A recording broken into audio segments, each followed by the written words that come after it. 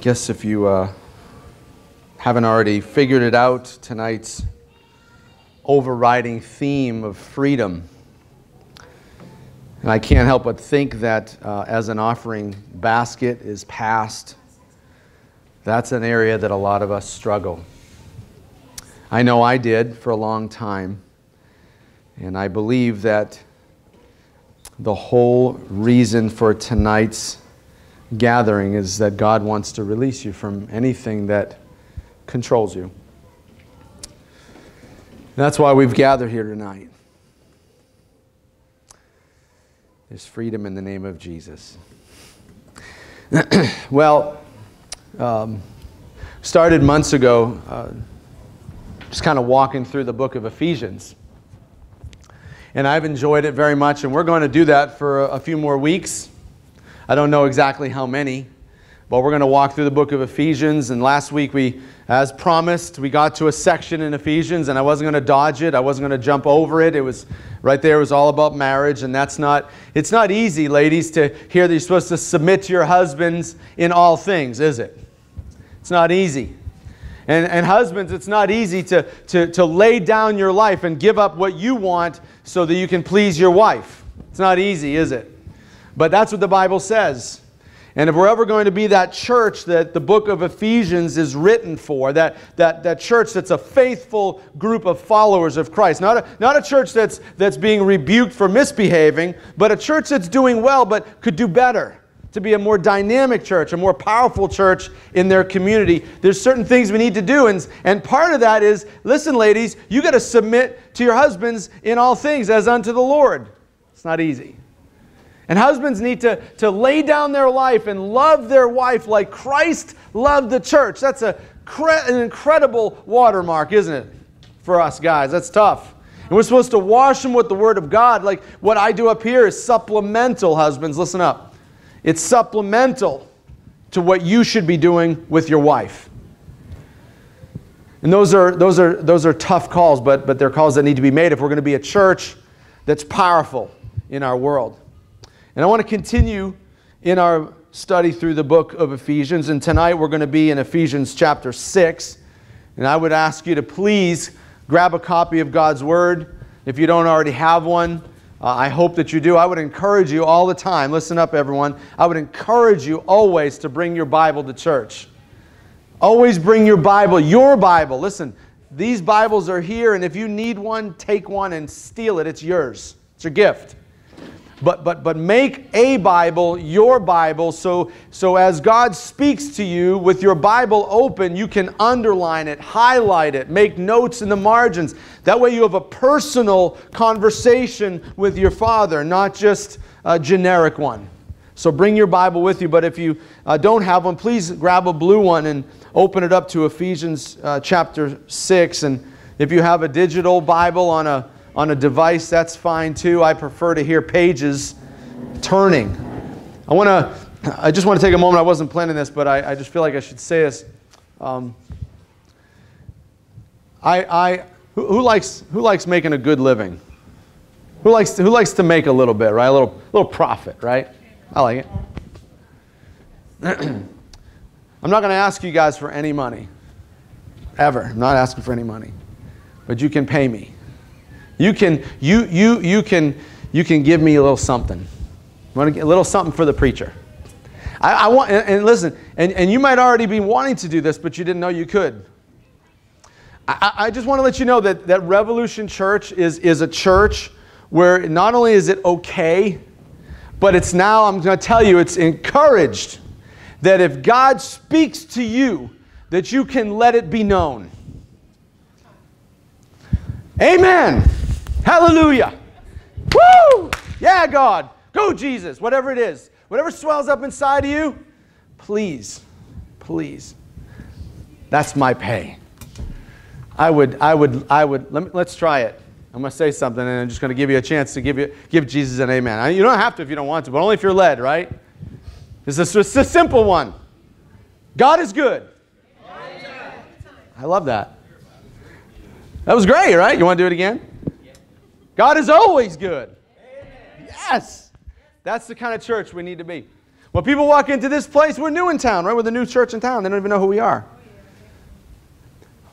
They see love in the name. They want to see what they don't want it to be a name, right? They want to experience it. They want to walk into a room and they want to see people that have some kind of interaction vertically with this God that they can't see. Because that's what they're looking for, right? They want something they can't find at work. And they need to find it here. So if you feel that swell, man, just let it out. Let it out. Let it out. All right? Permission granted. All right, so I want to tell you that one of my favorite verses in all of Scripture is in 2 Corinthians 5:17, where it says, if anyone is in Christ, he's a new creation. The old has died, and behold, they can see a new man or a new woman. You can see someone new when you're in Christ. When you've bowed the knee to Jesus, you recognize your need for Him, and you've accepted His gift of eternal life, you are no longer the same person that you were. And listen, it doesn't make any difference if you grew up in 2016, like right here, right now, or if you grew up in the 90s or the 80s, or you grew up in the 1800s or the 1300s, whatever the year, whatever the nation that you lived in, it doesn't make any difference what's going on around you. If you have said yes to Jesus, the old person is dead and there's literally a new creation started. Yes. It's new. It's new. But you know, as I was thinking about that this week, and I'm reading the text that we're going to read, which is Ephesians 6, starting in verse 5. I'm going to read that in a few minutes. But as I was reading that, in my commitment to go through the text of Scripture with you, I get to that section, and I'm reading that, and it's talking about slavery. Well, we don't have, slavery, like in the true sense, like slaves here in this country anymore. This book's 2,000 years old. And I started thinking about that. People are going to read this and they're going to think, well, this isn't appropriate right now. And how could God condone slavery? And I started thinking as I'm doing that, and I hope that you'll do this too when you read your Bible, is that you slow down and let the Bible speak to you. And I did that, and I started thinking about how the culture, how much it's changed. Like, I'm only 47 years old, right? But just... this is 2,000 years old. And listen, I'm gonna use Granny as an example. She's the oldest person in this room, right? In September, she will be 90, right? Okay? Not a spring chicken, would you agree? Like, not brand new. She's not brand new, right? But think about that. To us, that's a long time. But to her, how long did that go? Wicked fast, right?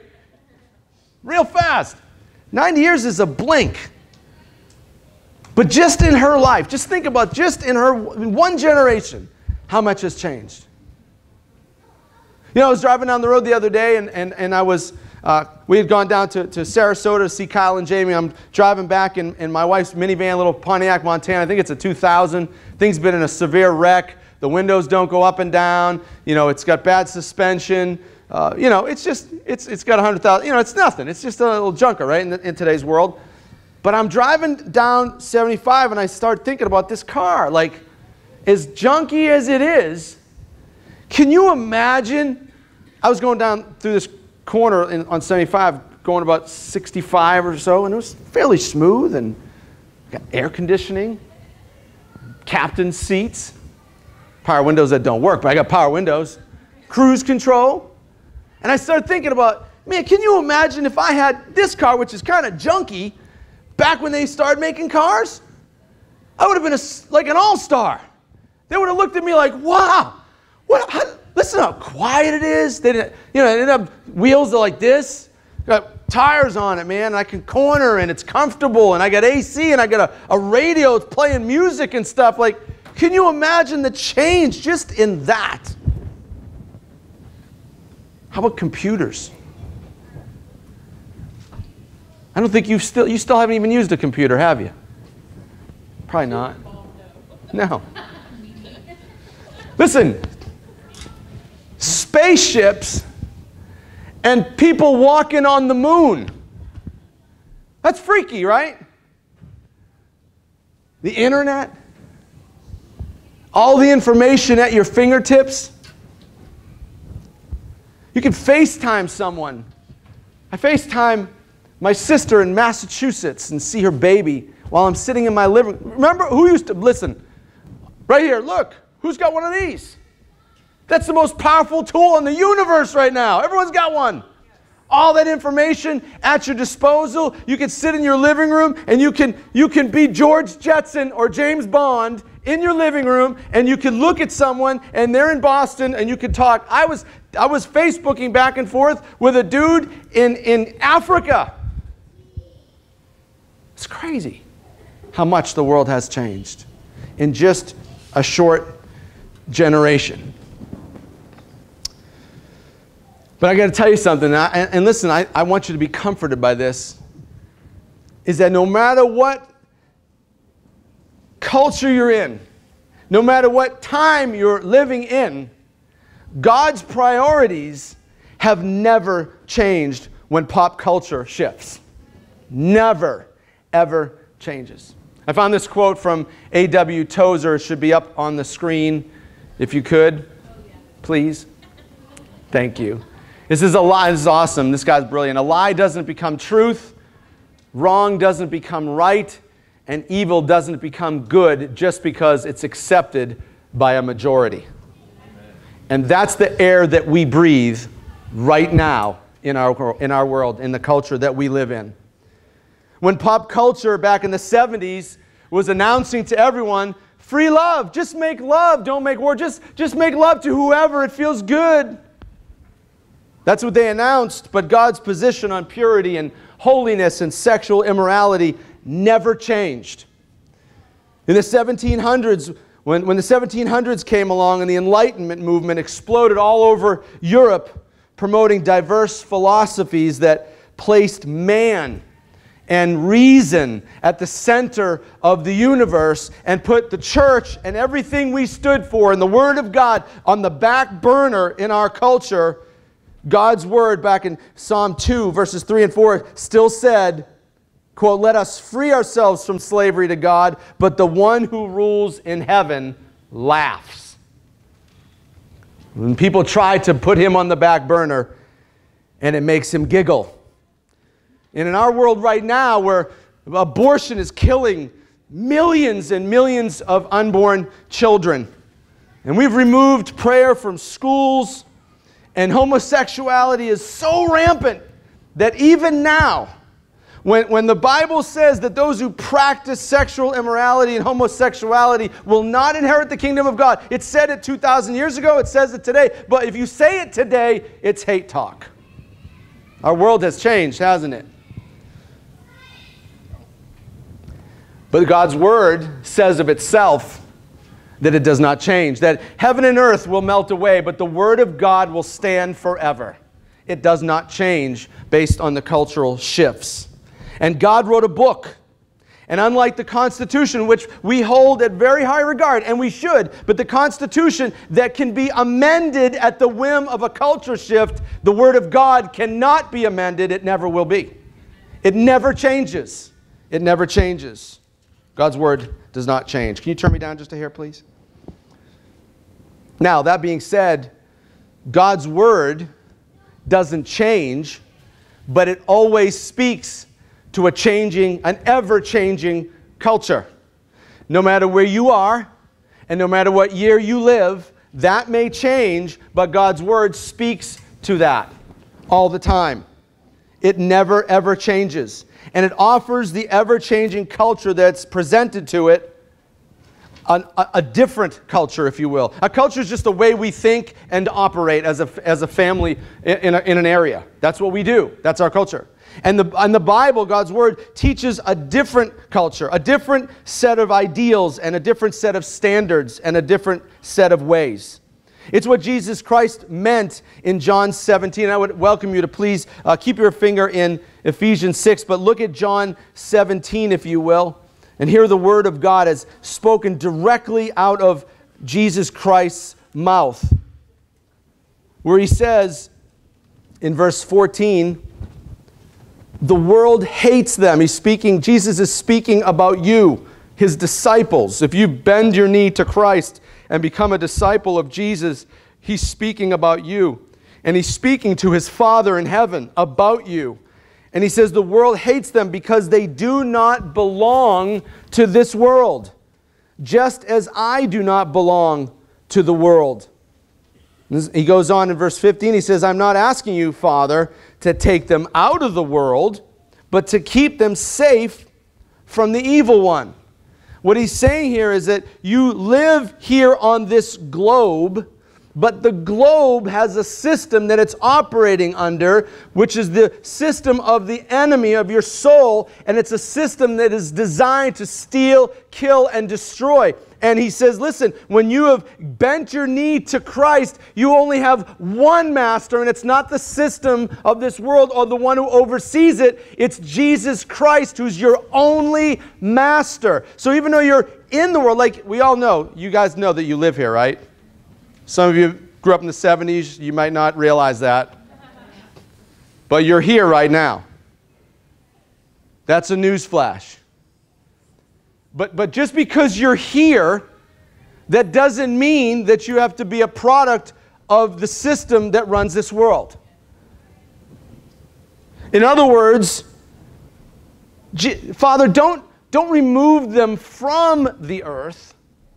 Just keep them here, but protect them from this demonic system that's designed to kill them. So keep them here, but use them for good. Give them a new master. Give them a new way to live. So even though we live here, what we see and what we hear and what we touch, in other words, what we experience as a whole isn't, or should I say, doesn't have to be your reality. And he's offering you something different in God's Word. And that brings us to Ephesians chapter 6. And I'm going to read it with you starting in verse 5. If you're there, holler. You there? Okay. It says, slaves, obey your earthly masters with deep respect and fear. Serve them sincerely as you would serve Christ. Try to please them all the time, not just when they are watching you. As slaves of Christ, do the will of God with all your heart. Work with enthusiasm as though you were working for the Lord rather than for people. So the question is this appropriate for now? Because we don't have slavery in this country. Slavery is illegal here now. Praise God. That's a good place for an amen. Amen. Okay? You're free to do that. Okay? It's illegal here, but it wasn't illegal then. It was a widely accepted way to live. And we know that it's despicable and wrong, and it flies in the face of what God said in the beginning, the Imago Dei. All of us people, we were created in God's image to be like Him. So that means we have value and worth, every person. So no one is above anyone else, and no one is below anyone else. And to melt a person's life down to a piece of material to be owned or gained, property, it's wrong. But it was okay then. And so God's speaking to that culture at that moment. But at the same time, I told you, right? His word never changes. He's speaking to us right here, right now. It still applies. Let me start to unwrap this for you. Let me just start by saying that many people, many good church folks, they see social injustice as the zenith of Christianity. They see a need and they want to attack it. Got to feed people, got to clothe them, got to house them, got to stop abortion, got to do this, got to do that. Listen, awesome. Christians should engage there. Amen? Amen? If you see a need, the Bible says that when Jesus came to Jerusalem, he looked at the people, he began to weep, and he was moved with compassion. That means he actually got off his rump and did something to help them. He didn't just go, man, I feel bad for them. I'll pray for you. Because that's what we do. So we're supposed to engage. But that's not the pinnacle of Christian existence. That caused this incredible outburst of the parachurch organizations in the 80s and 90s. The parachurch organizations are good organizations that there was a group of people in the body of Christ, and they would read the scriptures, and they saw a need, a felt need in the world, and they're like, you know what? This is everything to me, and I believe that we need to go into Africa, and we need to dig wells for the people because they're dying. They need water, so we get all resources right to. That's awesome. And that's what started the parachurch organization. And so they do this one thing, and they do it real well, and they funnel all their resources to it. But that's not the body of Christ.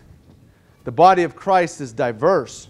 The body of Christ includes all of us that have different passions and different talents and different goals. And we read the Bible and we see different things. We're not all called to the same thing, are we?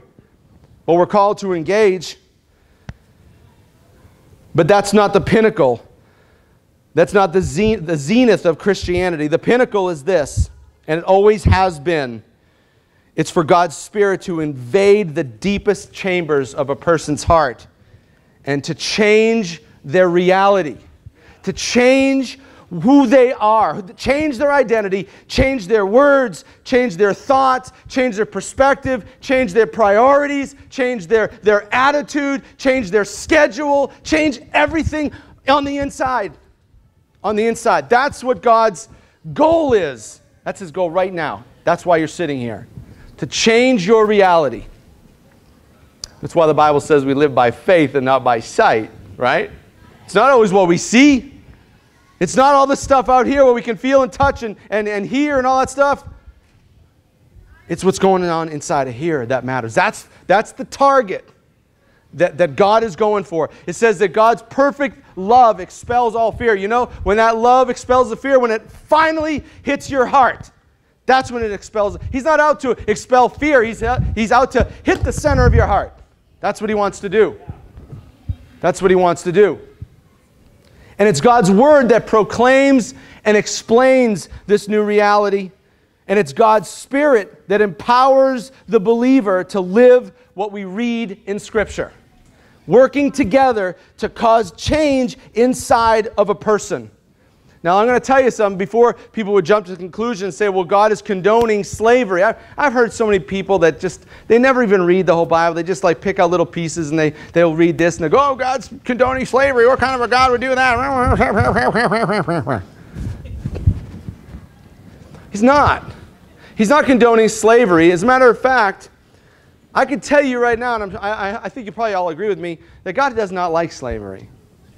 I'm just going to give you one example. Maybe you've heard of it. The Exodus.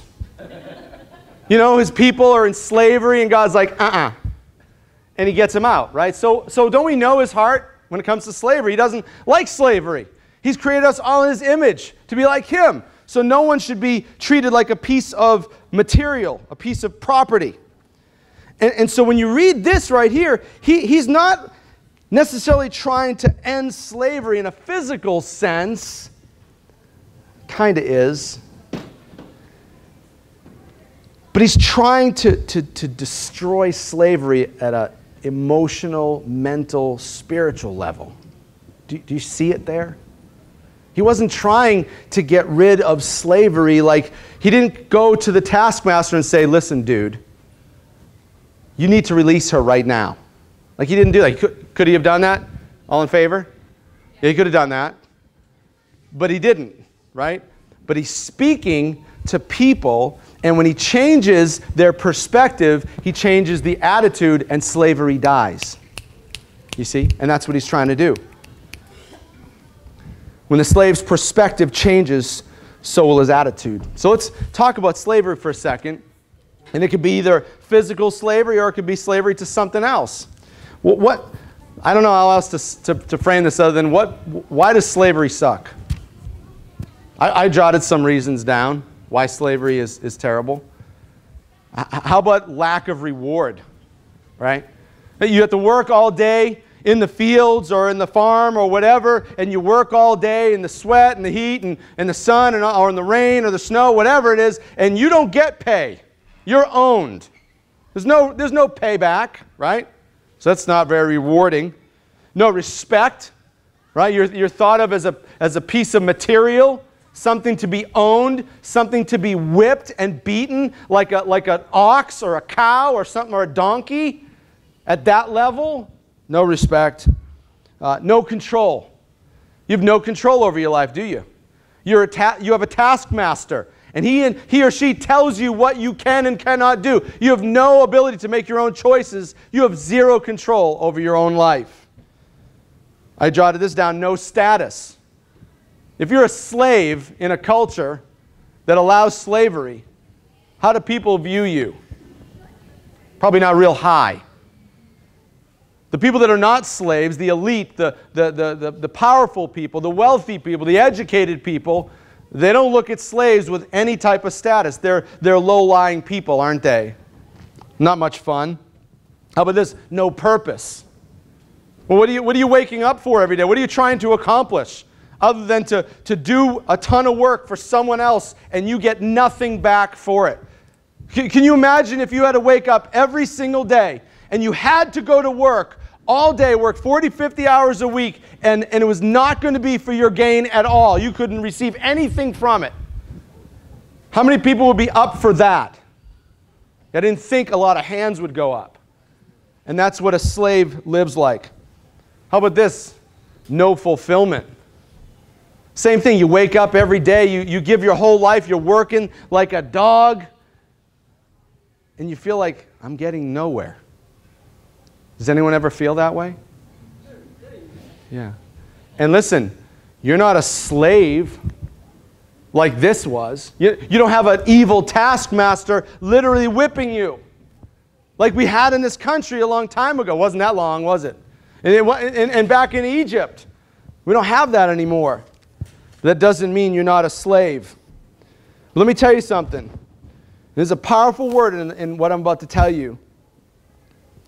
When you choose, that's the word right there. One of my favorite words. When you choose, Bible says, I place before you blessings and curses, life and death. Now choose life. He says, today, choose whom you will serve. There's a lot of power in choices, and God, who is the creator of all things, the sustainer of all things, the end all of all things, it says that Jesus has been got authority in all of heaven and all of earth. He is the boss, and He said, you have the power to choose who your taskmaster will be. And so when you choose, listen, when you choose by your own will, when you choose to work sincerely and enthusiastically, like the Bible says here in Ephesians 6, when you choose to work enthusiastically and sincerely, not by the force, the strong arm of another, but by the will of your own, you are free. You're free. And that's exactly what he's talking about right here. He didn't tell the person, taskmaster, get rid of your slaves. He told the slave to check your attitude. And if you change your perspective on things and you choose to serve that taskmaster like he is Jesus Christ because you love Jesus, you don't love your taskmaster, do you? You do it because he's whipping you and beating you and telling you have to do it. But when you love Jesus, then your will is just acting in obedience to the love that he's shown you. And when you're going to work every day, even for an evil taskmaster, with that as your attitude, different game, right? Totally different game. And that's what he's talking about here. You got to change your perspective on things. Change your perspective. It's not being released from the physical of slavery that God is after here. He's after what's going on inside of you. And he can release you even if you don't have a physical taskmaster. If something owns you instead of you owning it, God wants to break that chain in your life. Amen. And it says that the kingdom of men, let me tell you something, the kingdom of men is what you see. That's what you see. When you see a taskmaster, he has developed and built a kingdom of his own. And he is lording over you, and he's whipping and beating you. That's the kingdom of men. But the kingdom of God is quite different. In Luke 17, Jesus tells us that the kingdom of God is within. It's here. And that's why the text here, when it says, at the end of it, it says it doesn't matter if you're slave or free. Because it's what's happening inside of you that matters. Whether you're literally a slave to an evil taskmaster, or you're a free man or free woman and you don't have an evil taskmaster, it doesn't make any difference what you see. That's all that matters is what's in here. That's what God's working on. We see it in Paul. Paul he's my hero. In 1 Corinthians chapter 7, he's talking about marriage. And that's not a good time for husbands to yell out, amen, about an evil taskmaster. The single guys will remain single. So he's talking about marriage. And you can read that. I recommend that you read it. He's talking about when you should be married, when you shouldn't, how to conduct yourself in marriage, and whether you should be single, whether you should be married. Get it. But the principle applies, and he talks about this in 1 Corinthians 7:32. He just says this, and it's so true and apropos for us tonight. He just says, I want you to be free from the concerns of this world. That's what God wants to do. He doesn't want you to be the slave of anything in this world. That you have only one master, and his name is Jesus Christ. All of us at some point and at some level experience slavery to some type of situation, some type of relationship. Perhaps it's a job that you have that you feel like you're in jail. You can't get out. It decides your schedule. It decides your priorities. Maybe it's financial lack and you're starving to death, so you want to work more. Or maybe it changes your mentality. Because of your lack, you feel like a pauper rather than a prince. You just saying that I am a child of God, right? So that's the reality, because that's what the Bible says is a reality. But yet, even though you sing it, you act like you're a bum on the street because you lack. And so you can have nothing in your bank account and still live with joy because you're a child of the King. You don't need to be rich. See, that's the kingdom of men. The kingdom of men has people being wealthy with opulence, and they own Caesar's palace. And you need this to be happy. And you have to have this kind of car. And you have to have that kind of house. And you have to have that kind of job and that status and this and that to be happy. And God's like, no. You're my kid. I'm the king. You have a priceless inheritance in heaven, and you can enjoy it right now. He's placed you in the heavens next to Christ right now. You don't have to wait. You're a prince. You're a princess. You're a princess. Anyone? This is Princess Paula right here. Hi, Princess Paula. She's a princess. Every little girl wants to be a princess, right? Don't they all want to be princess? My little girl, she loves Disney princess. She wants to be a princess. They're not even real princesses, but she is. That's awesome. I think Rapunzel would probably have a Jameson doll if she only knew. Maybe she'd have a Paula doll. She'd have a Miss Paula doll. These things that we have in our life, our situations, our relationships, our jobs, our financial lack. How about debt? You don't have to raise your hand if you have debt, credit cards and mortgages and houses and stuff like that, but that stuff owns people. So every time you go to the mall and you put something on your credit card, you think you bought it and that you own it. I got news for you. You ready? It owns you. It owns you. And when you build up such debt that it dictates everything you're thinking, like, hey, honey, can we go out to do this weekend? I'd like to go visit my sister in, wherever. I can't. Why? Because my debt is choking me to death and I need to work. So it's not that I get to work because I love my vocation, right? And I get to make a little bit so I can provide for my family, and make a little bit so I can be generous and give to others in need and build the kingdom of God and all that kind of stuff. No, I have to work because I'm up to my eyeballs in MasterCard. That's slavery, right? And these things dictate who we are and how we think. And unfortunately, they give us our identity. and they dictate our emotions, and they dictate our choices, and they dictate our mood. Who's in a good mood when you're totally broke and you have to work because you have to make a minimum payment on a credit card? That sucks. Right? What in the world is that? Is that what that is? Someone's got some thump. I hope he didn't put that on MasterCard. So the Bible says, this is awesome. Ready? The Bible says that you're a slave to whoever you choose to obey. See, some people are taskmasters and they overrule. They come and they take you and they make you a slave by force. Like they'll come with a gun, they'll come with a whip, right? Those guys are wicked. But sometimes that happens, and if you look back in history, that's happened, right? Egypt, here in America, all over the place. We've seen that. But there's another type of slavery. The other type of slavery is who you choose to let, you giving them permission. Here, just be my taskmaster. Isn't that stupid? That's kind of dumb, isn't it? And that's exactly what we do all the time. We let the things of this world, we give them permission to dictate who we are, how we think, our perspective, our priorities, our schedule, our mood, our choices, everything. It's all run by my authority given over to you. That is stupid. That is stupid. And we should stop doing that. But listen to this. I'm going to read it again. You are a slave to what you choose to obey. Now that's a statement in Scripture. And I want to ask you something.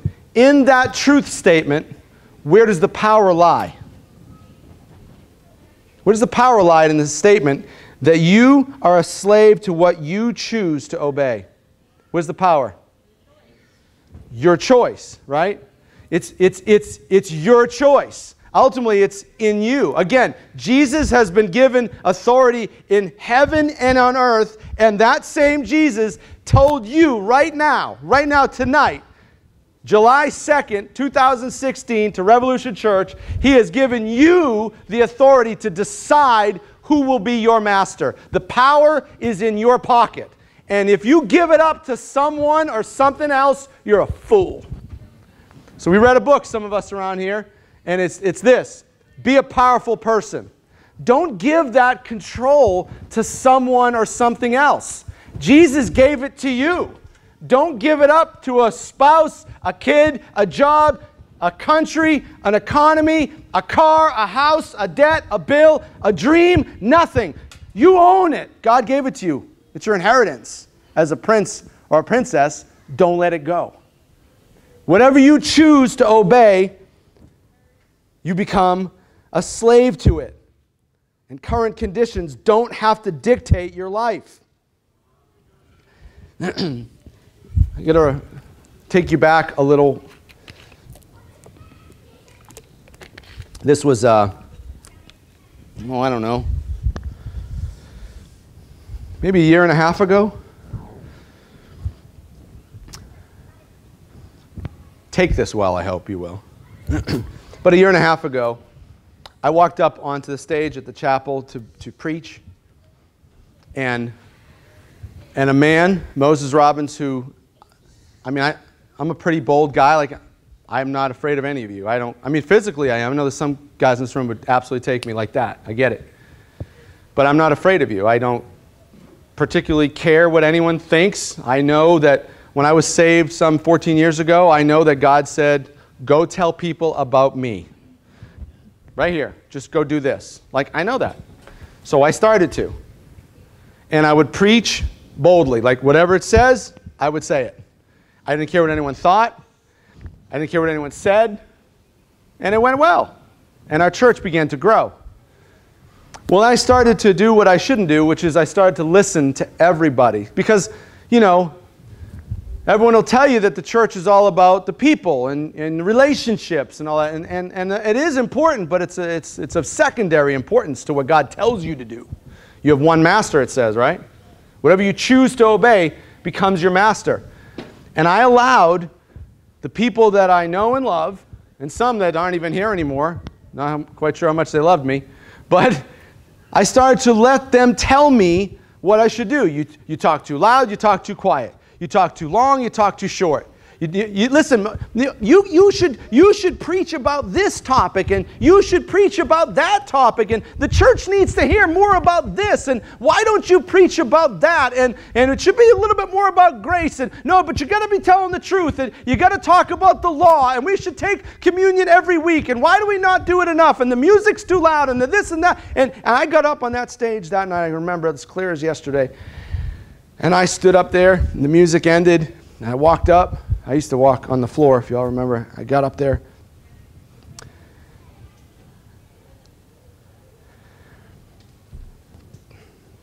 This is what I was doing. I was stinking paralyzed. I couldn't even talk. I was listening to so many masters that I literally didn't even know what to say. I was afraid to pull the trigger on God's word because I didn't want to upset the people that were part of the church. You know, I didn't want it to fail so bad. I wanted to please everyone so bad that I did whatever. But the problem is that you told me, no, you didn't really, but I'm just using you. You told me to speak longer, and you told me to speak shorter, and you told me to speak about the law, and you told me to preach grace, and you told me this, and you told me that. And I'm like, what do I don't know what to do. I was paralyzed. And one day I was at the church. It was on a Monday. We used to do Mondays. We'd fast and pray all day. And I was sitting there with some of the guys. And all of a sudden it dawned on me. Because the scripture says, be strong and courageous, for I am with you. And I am the lifter of your head. I was like, pardon me, but what the hell am I scared of them for? Seriously, why? I fear God. I fear God alone. What could man do to me? Like, I needed him to tell me this. And I felt like, you want to talk about breaking every chain? Like, you could hear the chain hit the floor that day. I mean, crash. And I was free. And now I don't care what anybody thinks. It doesn't make a difference because let me tell you something. I love you, but I will never look into the piercing eyes of Mike Schmidt in heaven and give an account for my life. I will never look into the eyes of my beautiful wife, who I love more than anyone on this earth, and have to give an account for what I did with my life. I will never look in the eyes of my kids. I will never look in any of your eyes. I will never look in the eyes of the president, the company I would work for, nothing. I will look into the piercing eyes of the one to whom I must give an account. And he said, preach his word until you're done. And that's what I do. So, that's a good example of what I'm talking about. But my example, it pales in comparison to I think the greatest example. The greatest example is I'm always going to bring you back to God's word. Always back to God's word. That's what I was supposed to do.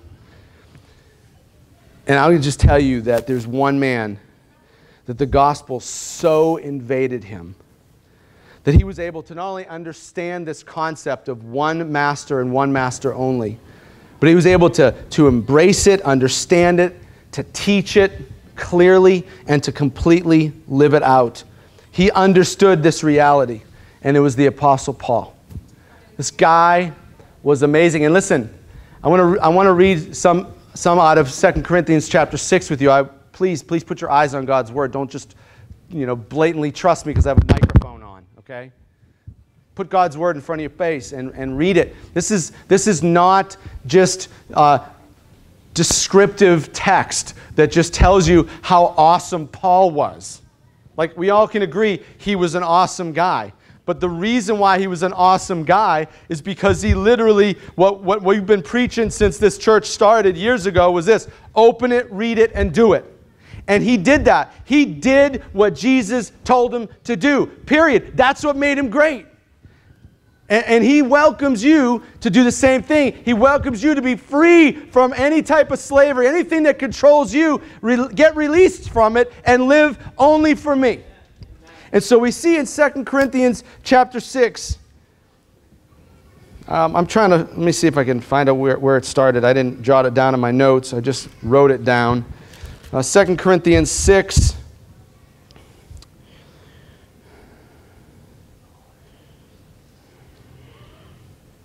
Verse 4. In everything we do, we show that we are true ministers of God, and he tells us why. We patiently endure troubles and calamities and hardships of every kind. I love that word, patiently. Why is and God's word's chosen perfectly and carefully? Why does it say patiently? Because when you're in a storm and things aren't so good, you're not supposed to be freaking out.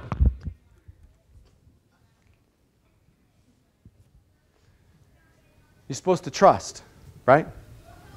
Trust that God is with you in that storm, in that hardship, in that calamity, in that trouble. He waits patiently, enduring it, like he's dealing with it calmly, cool, collected, knowing that God will deliver. See, that's the attitude he wants for us. Remember, the kingdom of God is within. It's not what you see, it's what's going on inside of you. And that's what he's trying to build into you right here tonight. He says, we've been beaten, imprisoned, faced angry mobs, worked to exhaustion. Listen, let me tell you something, Christians. We need a dose of this. We need, as Christians, we need to be happy about going to bed exhausted at night for the work of the kingdom of God. We need to be able to wake up in the morning and go to bed late and work diligently to build the kingdom of God. And that doesn't mean just coming here and building walls. That means you work all day to make a living for your family, to make a living so you could go and help other people financially, but then you come home and you get down on the floor and you play with your kids even if you worked 15 hours. That means that part of building the kingdom of God, we read this last week, is to lay down your life for your wife. I'm exhausted, honey. I worked all day. Yeah, tough. Tough it out and go take your wife out for dinner. Go massage her feet. Go help her. Go watch a movie with her. Spend time with her. Let her have a break from the kids. You're tough guys, right? So be tough and help your wife. That's part of building the kingdom of God. And we need to be able to, like he said here, you need to be able to work to exhaustion. I'm tired. I'm so tired. You think Paul was tired? Can't remember where it says it, but it says that he was the example of working hard with his hands, not only to provide for himself, to provide for everyone that traveled along with him. And then he went to the lecture hall of Tyrannus every day for over 2 years and preached all night. God was awesome, an awesome example, but not so we could praise him. It's so we could be like him. Remember what he said? Follow me as I follow Christ. Do as I do. And that's what he did. We've been beaten, imprisoned, faced angry mobs, worked to exhaustion, endured sleepless nights. I'm so tired. And gone without food. We've been beaten, but not killed. Our hearts ache, but we have joy. Come on, there's an amen spot right there. Come on now. Right? We are poor, but have spiritual riches that we give others. And here's a good one for us. Ready? We own nothing, yet we have everything. I hear it said that if you have everything and don't have Jesus, you have nothing. And if you have Jesus and don't have anything else, you have everything. And it's true. And it's true. Paul, listen, this is awesome, right? You got to jot this down. Paul cannot be imprisoned even if he's physically in jail. That's awesome. You can't put that guy in jail. No matter what you do, he's got joy. He's happy. He doesn't matter if you feed him, if you whip him, if you beat him, if he's shipwrecked. He finally gets shipwrecked. He finally gets to shore, and he gets bitten by a snake. Come on! And he didn't care. He's like, no matter what I have, if I have a ton of food or I have no food, if I'm rich or if I'm poor, it's all good. It doesn't make any difference. The lordship of Christ in Paul's life freed him from all current conditions. And the Bible tells us that the same Spirit that raised Christ from the dead and the same Spirit that empowered Paul also lives in you if you believe. So it's a descriptive text and a prescriptive text. It's not just what Paul did, but it's the same Spirit that lives in you, and you have the power to do the same. The Lord so changed Paul's perspective that Paul says this in Philippians 1:21. He says, To live is Christ, but to die is gain. He's like, I realize that if I'm drawing another breath, it's for the glory of God, for the service of God, for the worship of God, for the glory of God. Everything I say, everything I think, everything I do, every song I sing, everything, every person I run into, my very life is here to glorify God, to spread the kingdom of God, to lead people to Christ. They put him in jail. He's like, that's cool. It's actually good for you guys if I'm in jail. And I'll lead all the jail guards to Christ. Try to put me in jail. And he's like, you know what, if it's so bad that not only they put me in jail, but if they kill me, woo! I get to go be with Jesus. So if I'm here, I get to serve him, and if I'm dead, I get to hang out with him. Put me in jail. He didn't care what happened. What do you do with a man like that? I ask you, Daisy, what do you do with a woman like that? What could you do to a man like that who had that attitude that no matter what happened to him, live or die, good job, great marriage, bad marriage, good kids, bad kids, great country, bad country goes under, doesn't make any difference. What happens? I'm good in Christ. That's awesome, right? That's awesome. That's what the church is all about. It changed his life, and nothing could stop him. And Revolution Church, right? We're supposed to follow in the footsteps of Christ and the apostles, to offer the world a new way to live. Revolution is a shift in the status quo, right? That's what a revolution is, a sudden and momentous shift in the status quo.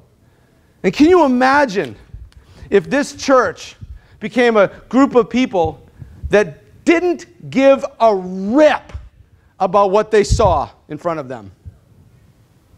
That you were in a job that the guy next to you or the girl next to you were doing the same exact thing that you did, and they hated it, and they were miserable and grumpy, and you walked around that place whistling Dixie all day long, happy as could be. They'd be like, what is wrong with you? And you say, well, let me tell you what's right with me. What would happen if they walked in here and they met a bunch of people that had the joy of the Lord just pouring out of the pores of their skin? Listen, no one in here, I know all of you, no one in here is rich. No one. At best, we're making it. Now, with a group of just making it people, if they walked into listen, if you walk into a bar when there's a bunch of people that are just making it, what's the overall attitude in there? Ho-hum, boom. That's why they're in there drinking, trying to escape reality. How about walking into a church with the same group of people, but instead of being drunk on beer, you're drunk on the Holy Spirit, and you're so happy you don't care what's going on? Where else in this world can you experience something like that? And that's what he's talking about. He wants you released from the things that bind you, that control who you are. And so the practical thing is, here's the practical. What's got you enslaved? What is it? What current situation or circumstance, relationship, a job, a car, money, the desire to acquire more? The Bible says, if riches increase, do not set your heart upon them. Maybe it's lack of money. Maybe it's debt that's controlling what you do with your time and your money and your thoughts. Maybe it's the geography. Maybe it's where you live. Maybe it's your health. Man, I say that all the time. People that have a health condition, you walk up to them, you talk to them, and the first thing out of their mouth every single time is to tell you about their ailment. Saved people. People that are going to be in glory forever, for 100 million years. My back. So it's always the same thing. If someone, listen, I have seen people that have everything, like tons of money and beautiful homes and great jobs and everyone's healthy and everything, and they walk around miserable. See them? I've also known stage 4 cancer victims with smiles on their face. And guess what? It's a choice. It's a choice. You know, none of you are getting out of here alive, right? We're all going to die. We're all going to die. We're part of an all-inclusive club. Everyone's going to die. But when you die outside of Christ, that's scary. It should scare you. But if you die in Christ, you don't die. You might rest for a little bit, but you don't die. Doesn't that just hearing that spoken over you, doesn't that just change your perspective right now? It's a perspective change.